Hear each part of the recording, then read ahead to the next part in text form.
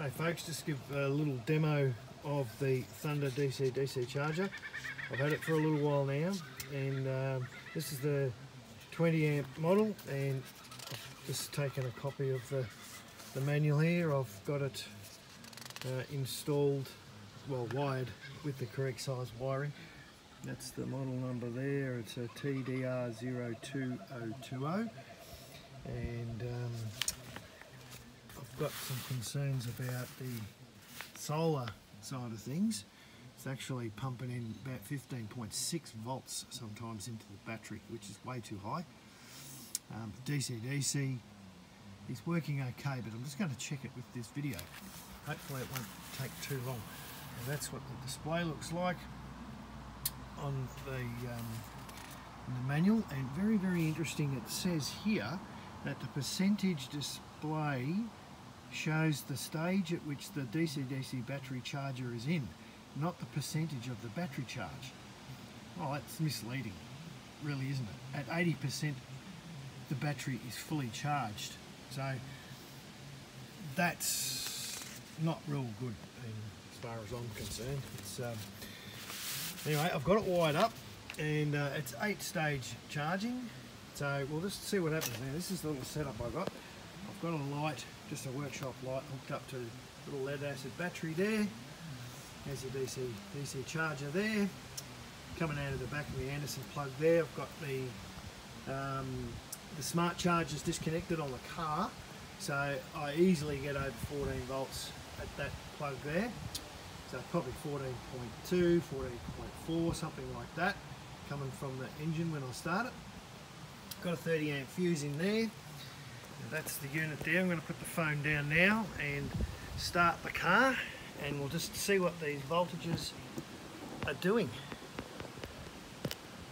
Okay, hopefully you can see that. I'll be back in a tick.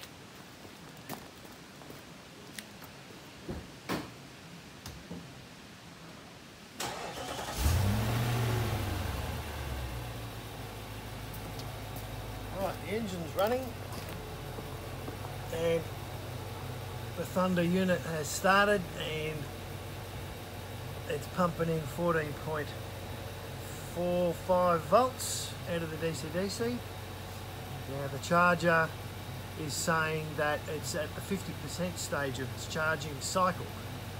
That's not 51% in the battery. So it's pretty crap that it shows you that, not the actual percentage of the battery. Now I've got 14.5 volts going in there. That battery, I'm guessing, is probably about 90% charged, so it won't take long for it to go into float mode. But just keep an eye on those voltages that I've got on the voltmeter there, because when it's got solar going in there, that's actually shooting up to 15.6 volts.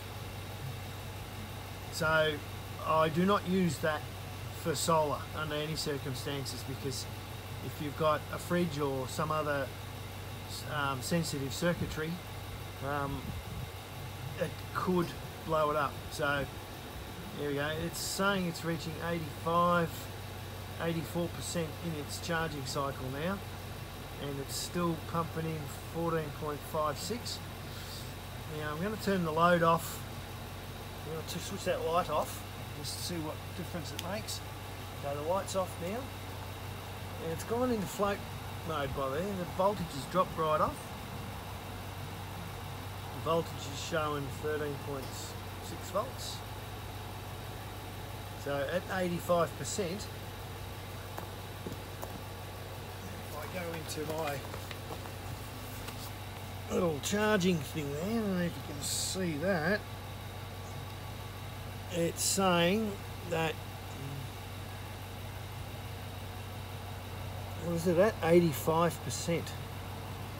Well, it gives you stages, stage 1 through to stage 8, but what is 85% of the charging thing? So that's, the whole thing is confusing. If it's gone down into what maybe it could be in absorption mode, we'll just see what's happening. Yeah, look at that, 15.25. Now that's probably boost charge 6. It goes up to 15.2 depending on the battery chemistry, for up to 1 hour, up to 20 amps. If the current drops to less than 4 amps, it will switch to stage 7. So it's still pumping in 15.3 volts. 15.2, 15.3 volts. Now, is that going to damage circuitry at that amount? Yeah, I don't know. To me, it might be a bit high. Anyway, look, that's the unit there. So hopefully I've sort of tried to explain some of it, but I don't think I would bother. I'd spend my money on something else next time. Yeah, I wouldn't really recommend this. Anyway, hope you got something out of the video. Cheers.